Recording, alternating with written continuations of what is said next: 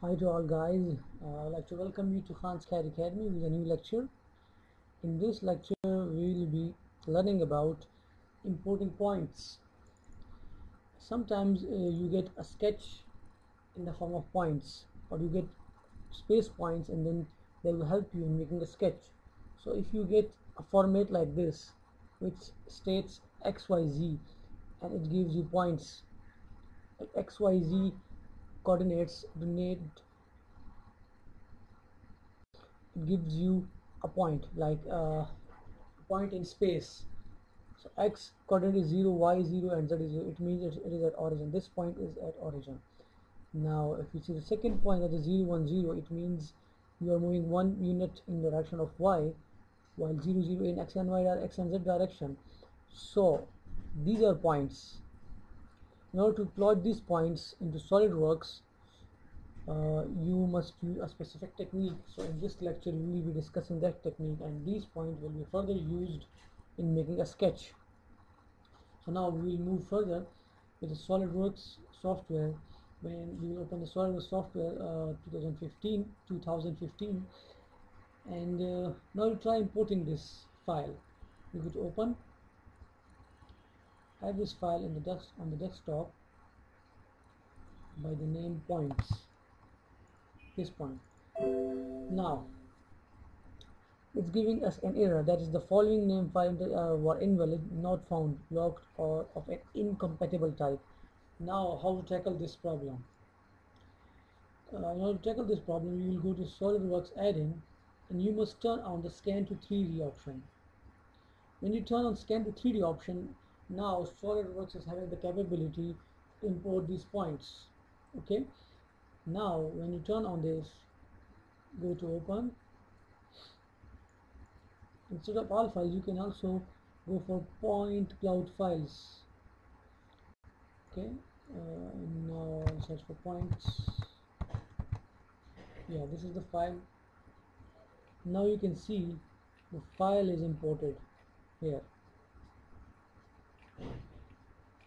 Now we can easily sketch from these points. Okay, so we can go to sketch, we will go to 3D sketch, line.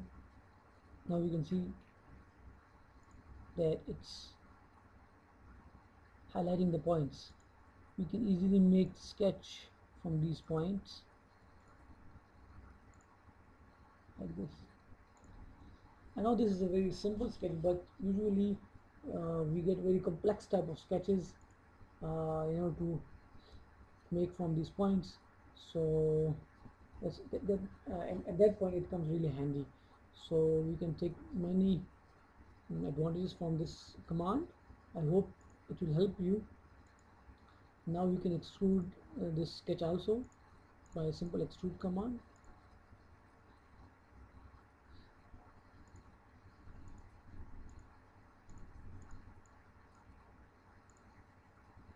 Now there is an error.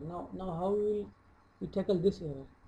If we get points, we imported them, and then we cannot extrude. So what's the advantages? So there is no advantage like this.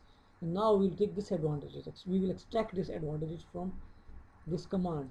Now how will we do that? We'll do it now. Okay. So by simple extrude command, we cannot extrude it. Okay. So what we'll do is basically, as we have already got the sketch, we'll go to sketch again, sketch. We'll use same plane and we will convert these entities. Okay, we got a baseline. Now we can convert this sketch. It's okay. We got the same sketch. Okay, sketch number 1. Now we can extrude this sketch. You can see. So I guess now you people got the advantage of this tool. First we imported the points, then we made the sketch. Now that sketch cannot be extruded, so we extracted that sketch by a command called convert entities. So convert entities help us out to extract the sketch and then we simply extruded it, and we can make any feature from this sketch. So I hope this tutorial helped you.